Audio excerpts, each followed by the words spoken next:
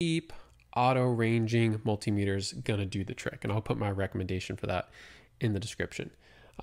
You can also use meters like this, these manual ranging meters. I don't recommend it. I say spend the extra $10, $15 to get the auto ranging meter. It's totally worth it.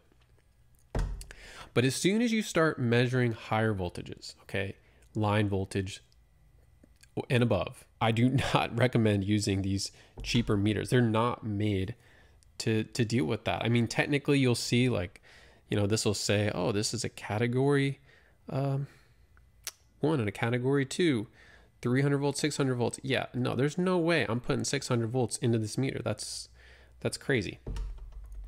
It's just not designed properly for that. And if we could go into a whole explanation of taking it apart and looking at why it's not, and how it's not fused in certain locations, and how this resistor is just going to blow up once I put more than 500 milliamps of current through it.